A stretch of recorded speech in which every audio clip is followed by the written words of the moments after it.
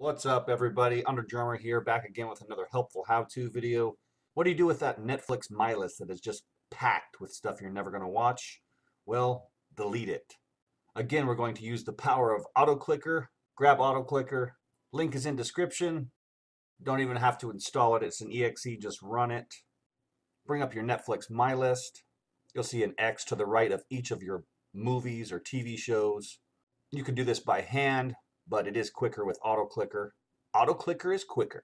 Pick location, put your mouse pointer right on the X, and F6 to start, F6 to stop. Voila! Once you delete everything from My List on your account, those changes will be reflected on your phone or your PlayStation 4 or your Xbox or whatever you're watching on. And apparently, something I never knew, when you delete all the movies from My List, the page just continues to load forever. Anyways, thanks for watching. Hope this helped. Have a good one. 2,000 years later. Still loading.